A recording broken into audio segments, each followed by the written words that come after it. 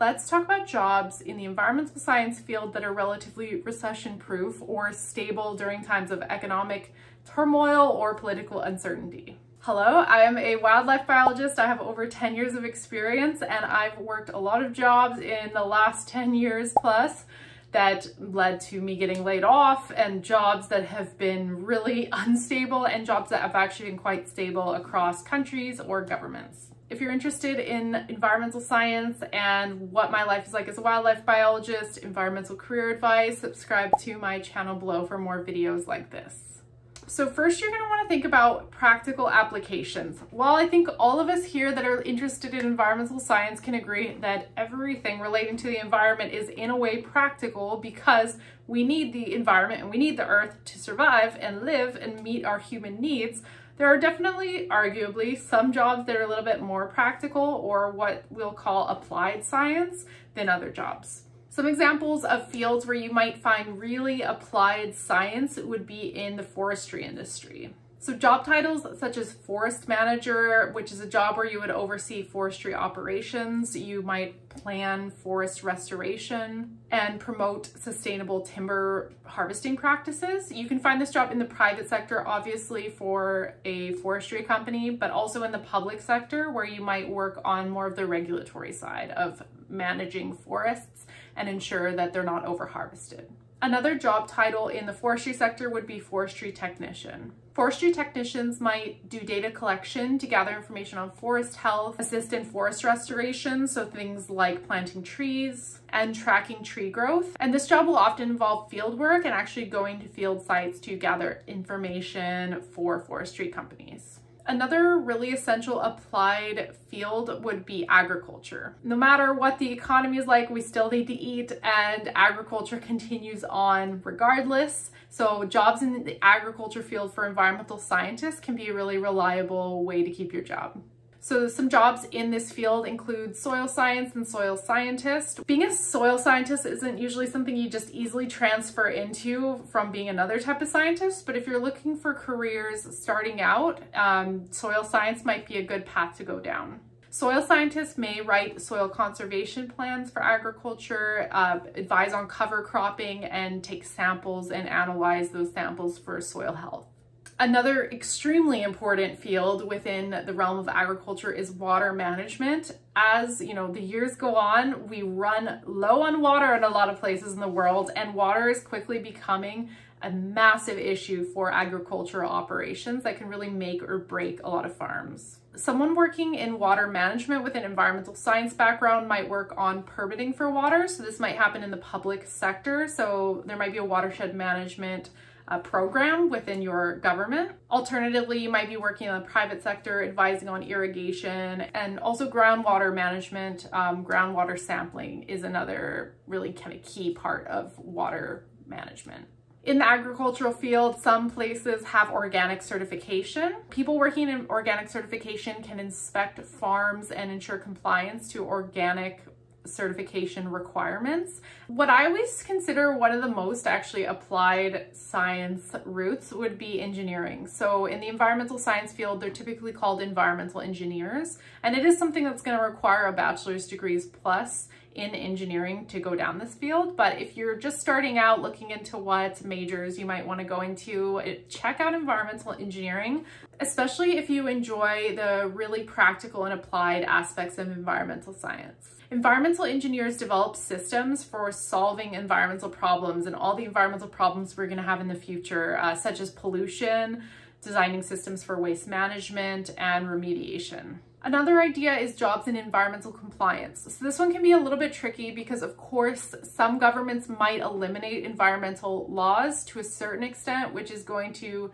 lead to less environmental compliance jobs if those industries no longer need to follow rules and regulations. But typically you're going to find there still is some existing environmental laws and regulations. They're just changed around a bit. So there usually is still folks working environmental compliance. So environmental compliance folks will work in the public and the private sector. So some examples in the public sector is you might find people who work on permitting projects, or it could be working for the private sector in those companies such as forestry, oil and gas, mining, and you're working on behalf of them to ensure that the projects they're working on and the developments that they're initiating are not going to go against existing environmental rules.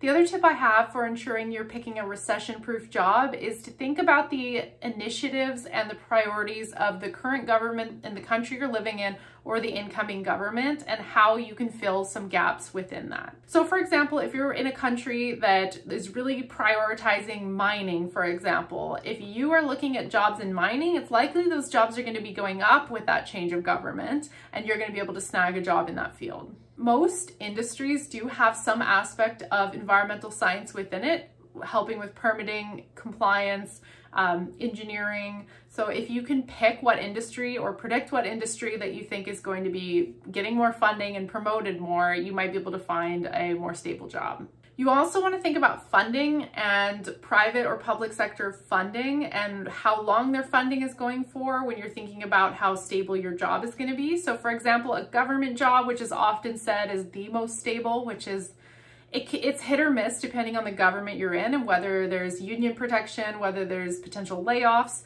But for example, government jobs might have 5 years worth of funding towards a certain program. So you know that your job's going to be probably pretty stable within 5 years. But if you're working on a new initiative that only has 1 year of funding, it's going to be really uncertain whether you're going to get like a contract renewal at the end of that 1 year. This goes for research as well too. So if you're working on a research project with 5 years of grant funding, it's going to be a lot more stable than 1 year. And how do you know how much funding they might have? Sometimes it'll say it in the job description, but it's also something you can ask in an interview. Some stable jobs within government that you'll often find is jobs as a policy analyst. So you're analyzing the impact of new environmental policies that are going to be implemented, especially during a change of government. Often they'll want to roll out a bunch of new policies. So sometimes you can find lots of new jobs as a policy analyst. Environmental law is a really big aspect of new environmental laws and changing environmental laws in times where there's a significant amount of environmental harm happening. So environmental lawyers might advise clients on environmental compliance, but also do resolution for litigation for environmental harm claims, for example, or for enforcement of environmental laws. So environmental lawyer isn't, a path you casually go down. It requires quite a bit of education, but if you're starting out and that interests you, definitely check it out because, really during times of political turmoil, that can often be when there is a lot of arguments on environmental harm, and those will often be decided in the courts. Environmental impact assessment is also a really big aspect when you're anticipating there's going to be a lot of new industry or a lot of new projects going forward. Environmental impact scientists will look at the impact of new laws, developments, and do some planning for regulatory compliance. So this could actually be public or private sector. So you could be doing environmental impact assessments for the oil and gas industry, for example, for applying to a new permit for a pipeline. Or you could be working on government and assessing those environmental impact assessments and either approving or denying a permit application. If you drill down to the absolute essential requirements of humans during times of political instability or economic turmoil, sometimes you can find some good options for recession-proof jobs. So some examples in that field would be jobs in hazardous waste or waste management. So none of us want to be living under piles of garbage, arguably. Most of us could argue that, at least. So jobs in hazardous waste management, such as maybe jobs in oil spills or jobs working for a landfill, managing hazardous waste, working for a municipality. And also there's typically jobs in state or provincial government in waste management. Some industrial applications could be handling waste for industries that produce a lot of waste too. So you might see jobs in drilling and oil and gas, for example, and determining where that waste can be properly disposed of. Also, something that really continues to be an essential need, I believe, is like asbestos and lead remediation. And so that's a commercial or residential testing and remediation of those hazardous substances in people's homes, for example, or in commercial buildings. This can often be a lot of people's first start in the environmental field, and I actually see quite a few resumes for higher level environmental positions where their very first job was in asbestos testing and abatement.